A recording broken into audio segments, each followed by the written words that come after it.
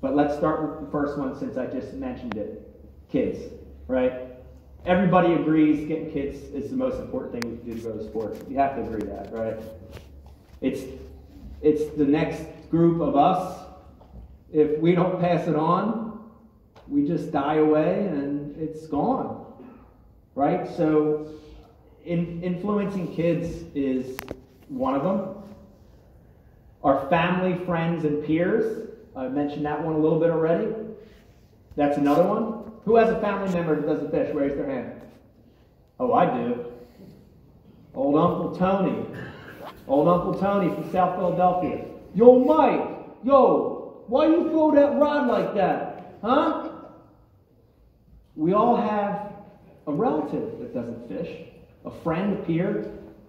Want to influence them. Co-workers, right? Your boss. People you work with. Employees. The media. The media. Specifically, non-fishing media. Non-endemic media. So important to influence them, to change their mind, right? If I see another mainstream media outlet grab a fishing rod and hold the spinning reel upside down, I'm going to flip out. You think kicking the Lowrance units off from my boat was bad? Look at the size of that monitor right there. I'll kick that thing or this one. Mainstream media is powerful. If we can influence them and show them why we love what we love, why the passion behind the sport, they'll change. They'll change their mind. And they'll influence other people. And the last one, if you were down in the luncheon, was a great presentation on Asian carp. The last one is local, state, federal politicians, right? Whether you love politics or you hate politics, doesn't matter. But we all have the responsibility to influence politicians, right?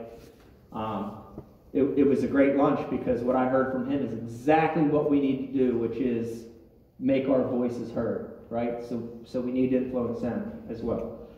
All right, so we've got a passion, we've got a brand. We know who we want to influence, and now we're going to talk about how to do it, how to actually grow the sport. And on this one, I'm going to blow through the first 4 or so, and then I'm going to settle in on the last 2 because of today's age, today's time. It's 2020. Isn't that unbelievable? It's so weird saying it. It's 2020. And 2020 is a little different than the 90s, the 80s, right? Times change. So we're going to focus on the last 2. But let's start with how we're going to do it. Talking about the media. How many people already work with media outlets? Raise their hand. A lot of you, about half of the room. It's so important to establish contacts with your local media. It's so easy to do because they're starving for good stuff anyway. My market's the Philadelphia market, right? So I get all the Philly news channels, 3, 6, and 10. The hour-long news show is all murders. Yeah. It's terrible. That's true. Yeah. It's drugs. It's ridiculous.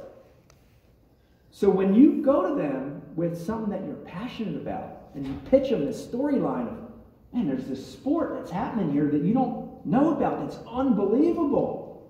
It's so amazing. Dude, go listen. Go listen. So not just local media, but national media, right? To grow the sport, we need to target the media. Establish contacts.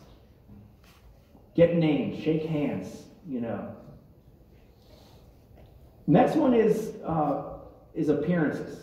We've got, I'm sure in this room, we've got bass pros, walleye pros, guides, reps, sales guys.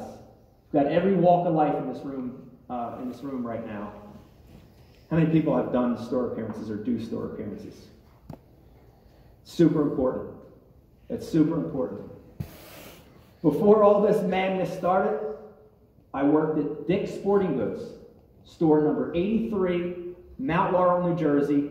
I was the lead in the lodge, the fishing lead. Let me add, because I hated selling paintball.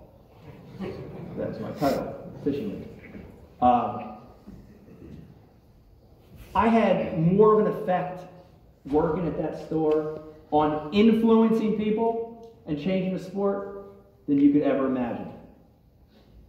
So showing up at stores is key.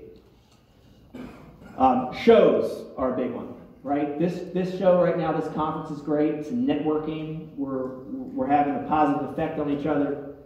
But not just fishing and hunting shows. All of them. Camping shows. Auto shows. People are influenced at shows. They get excited. They want to talk. Keep doing it. Keep going to sport shows. One more, and then I want to slow down the last two, and then I'm going to stop because I can tell they're kicking me out because they were to change the screen. Very good sign. Right? You know, at the Oscars, they start playing the music. Here, they just change the screen on you. I see you guys back there. I see you rap guys. Can we stop that? I forgot what I was going to talk about now. Fishing tournaments is another great one on influencing people. And not necessarily just the tournaments you fish, but at tournaments. And one of the big things that I've done right in my career on influencing people is to stay around and talk. Talk to the other fishermen.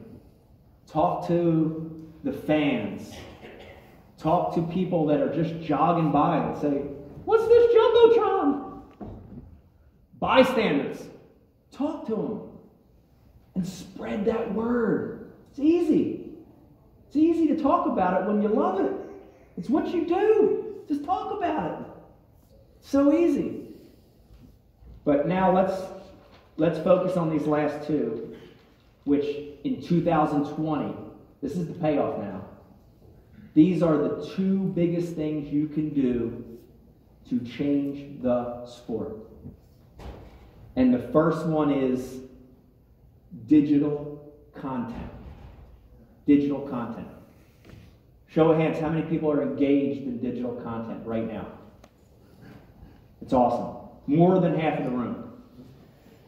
And digital content can be a lot of things. It can be video, audio, podcasting, content. And it's so easy to create content. How many people have a phone? Minus Ron Linder and John Morris, we've all got phones. Mr. Morris actually doesn't have a phone. He doesn't. It's unbelievable. We all have phones. We can create digital content with our phone, with a GoPro. It's so easy. And digital content in 2020 is the answer. If you're working at a retail shop, or you're repping a company, or you're a full-time guide, or you're a walleye pro, or a bass pro, or you aspire to have a show like Bill Dance one day, digital content is where it's at. And it's so easy to create it, and it's mostly free, right? How much does it cost to create a YouTube channel? How much? Zero. How much does it cost to create an Instagram or Twitter or YouTube account? Zero. It's mainly free. And people in 2020, especially the folks we're trying to target, right? Not the people that already fish, but the people we're trying to target. Younger people, people in mainstream America that don't fish, your Uncle Vinny,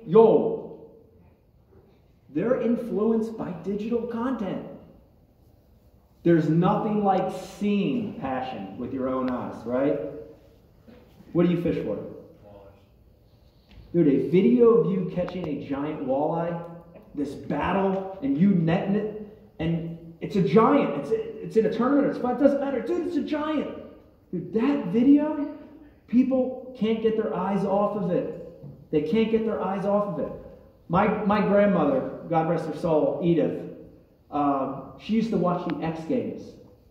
I would come in to her house and be like, Grandma! I'd look and she's on the couch watching the X Games. She watched skateboarders and motocross. I could never figure it out. What? Finally, I said, Grandma, why are you watching that? She's like, I love the energy. I can't stop watching it. The excitement. And that's the power of digital content. And it's mainly free. That's the way we're going to influence people. And the last one is a little bit of a subset, which is social media, right? Social media is like politics. Yeah. There's good parts and there's bad parts to it. But aside from that, as a way to change and grow the sport of fishing, as a way to build your personal brand, as a way to sell more stuff, as a way to get more guide clients, is there any better effective form in 2020 than social media? There's not. There's not. Let me flip this one. Instead of a show of hands, who has a social media account? Who does not have at least one social media account? Raise their hand. Come on, I'm putting myself on the spot. Nobody. That's awesome. Yes, everyone has at least one. It is the most powerful tool to affect with an A, effect with an E, and infect with an I, people. To influence people. It's the most powerful tool we have. And it's absolutely free. There's no charge to it. The only thing you have to do is be yourself. Show your passion. Show your brand, which is you. It's you. Be authentic. Be real. People see it. People see it. You've got logos on your shirt, and in your contract, you're going to be required to make a couple posts for Fenwick, post or two a month. And I get that. I do too. I have a lot of those contracts. But be authentic. Bring that post into who you are, your brand, your passion. People will gravitate toward those posts. I've seen it. It's great. I watch my social media, and when we post something that's very canned, occasionally we do, there's no traction. You'll get a couple hundred likes, 1,000 likes, 15 comments. It's okay. But we post something that ties it into who I am and my brand and what I really do. Right? My brand pillars, my passion. When it ties into that, dude, it goes bonkers. 5,000, 10,000, 100,000 views, 1,000 comments. And they're the posts that influence people, right? They influence people. And they influence people to grow the sport.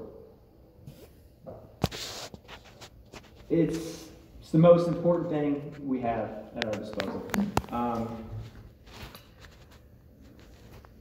Let me leave you with this. Don't be scared to be who you are. Don't be scared to show your personality. If you're excited and you yell, do that. If you're quiet and reserved, do that. If you're nerdy and geeky like me, I collect Cabbage Patch dolls and ink bottles. It's okay.